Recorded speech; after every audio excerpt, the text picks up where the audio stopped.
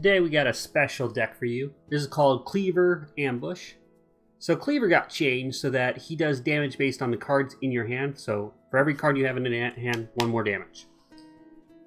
So you want to play him early, ideally.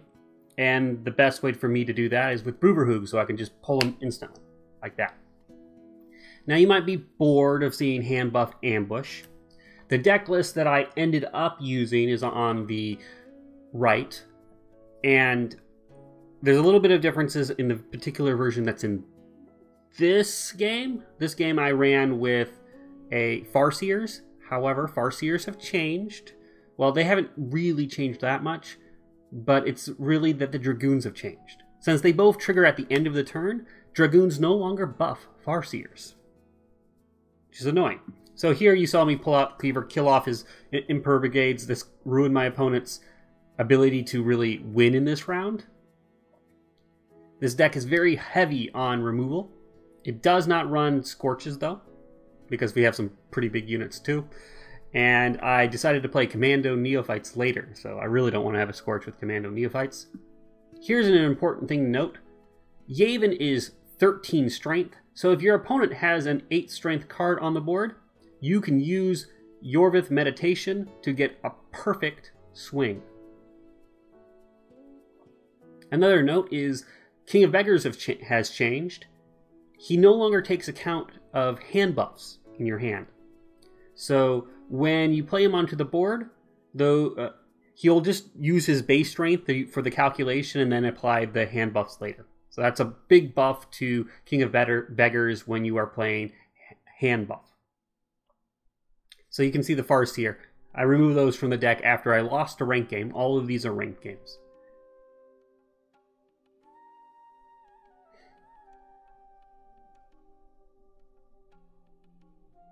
Ideally, I would wait like one more card before I would, kill off his Imper Brigade, but that's still a pretty good play. That was a 20-point Yorvith there.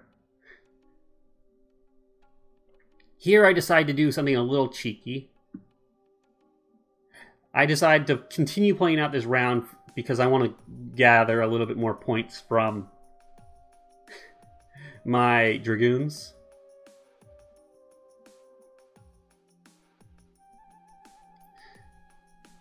I decide to apply Fog. The reason for this is that it allows Milana to steal his Enforcer. Unfortunately, this does give him a Spy. But I don't think the Spies will proc if I steal it on his turn. That was a lot of dings.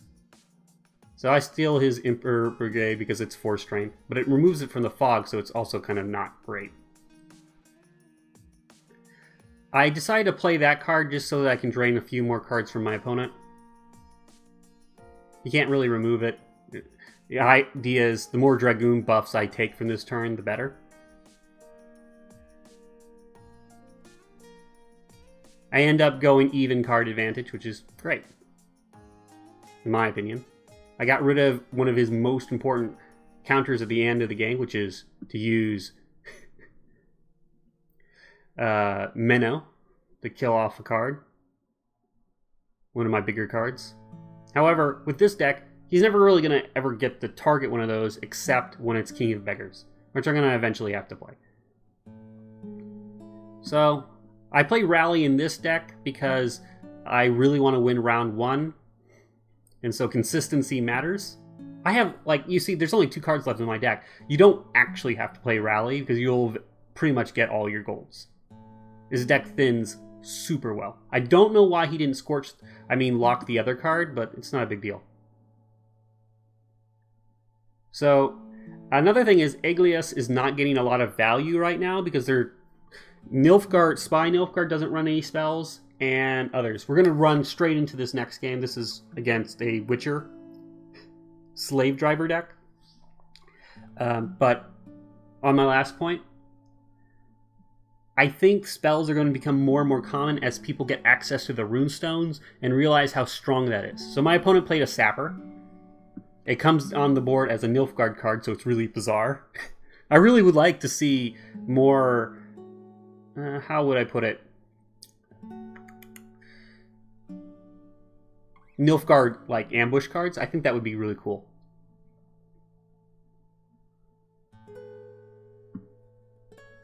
So here I decide to play out Cleaver. Better now than never. Another potential target for Cleaver would have been Yavin, and that would give Milena a better hit target. However, I have plans for Yavin. My opponent's stealing cards from my deck, and inside my deck are Dragoons. And Dragoons are 8 strength. 13 and 8 strength are really good because they're on the Fibonacci sequence for Yorvith Meditations. I'm consistently getting good targets for Yorvith Meditations because I run spies. All the spies have 13 strength, so if you're going to run Yorvith Meditation, you're probably going to want to have Yavin in your deck. Boom. You see? Yavin's now 1 strength, and then I killed the Dragoon. Maximum value you can get out of a meditation. However, my opponent has other plans. That flashing sequence. So that was probably the most points I would have ever seen from a buffing Mandrake Root. It was 18 points. Pretty good. I have to keep in account that my opponent has healing in their hand. Now, it doesn't quite match the amount of points I got from Yorvith, but it's pretty close. And it was a silver. Decide to thin my deck more. I don't have Illyrian in this deck, though I could easily run her. So my opponent's running the Witchers, which just kill off my Dragoons before I can get any value. Well, I get 1 point of value from them. And here is a pretty good time to pass. Usually I don't lose round 1, but it does happen.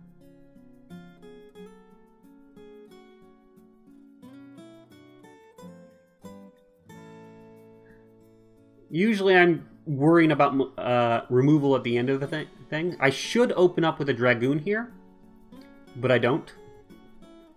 The reason why I want to go with the Dragoon is that I can just Azur's Thunder the Ciri and get 2 procs off the Dragoon otherwise. Because my opponent's probably wanting to instant pass.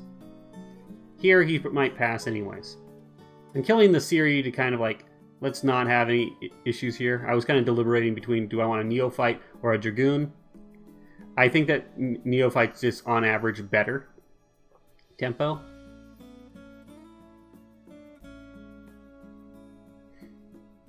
As always, I'm going to want to open up with, I should open up with a Truvial. I made a mistake by opening up with Neophyte here. Because he's just going to resurrect his Viper, and Truvial's just like, you can't target that. Otherwise, anyways, the Neophyte was going to die. There was nothing I could do about it. Even if I played the Spotters would just have taken the hit on instead, and I want to get the value from the Neophyte. So he stole one of my Sappers again. He didn't take it from my deck, but he made a copy of it.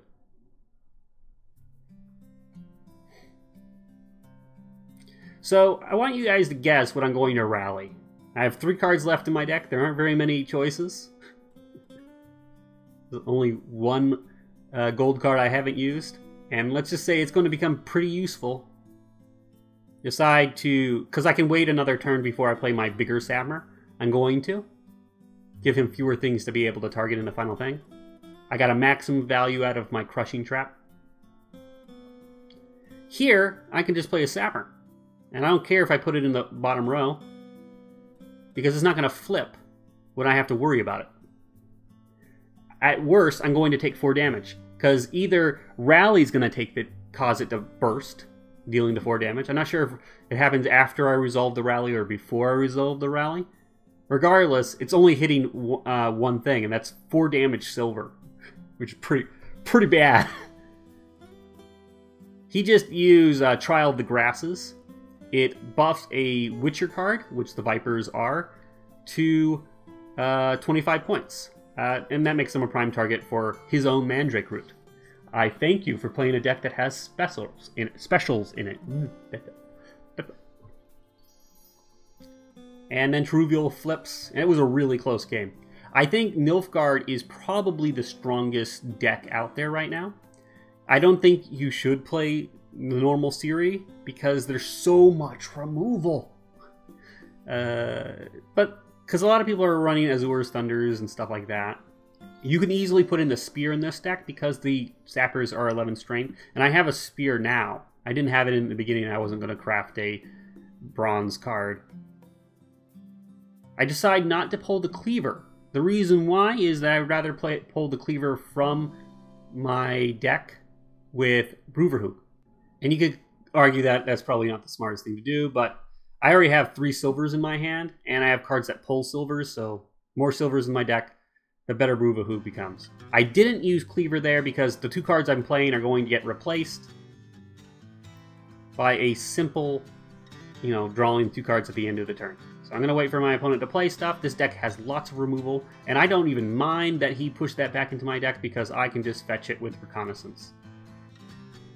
So pretty much all that Reconnaissance brings me is Elven Mercenaries, and so the reason why I'm playing Cleaver is that I want to deny his leader ability. He doesn't have 2 crewmen on the board, so I'm not super afraid. And he winched that out, so that makes it really risky for him doing a triple play with them. He couldn't have done it because he had 1 in his hand, of course. But I'm going to Azur's Thunder this. This does enable the double crewman again, but it's not that big of a deal to me because I'm just bleeding this round. Now, you might wonder why he runs Pavetta. The reason Pavetta is being run in this deck is that it helps Henselt pull more things. If he gets a bricked hand, he can push one of the machines back into his deck that way. Now, you might wonder why he runs Naneke.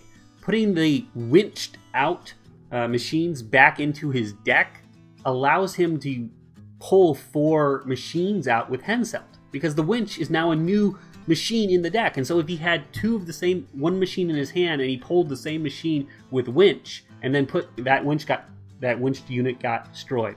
It's going to be able to be played again. Now, this last round is going to be really, really easy. So I'm going to serenade you with some inspiring words and just bathe in the memes, okay? Very easy. I have to meme. I have to play.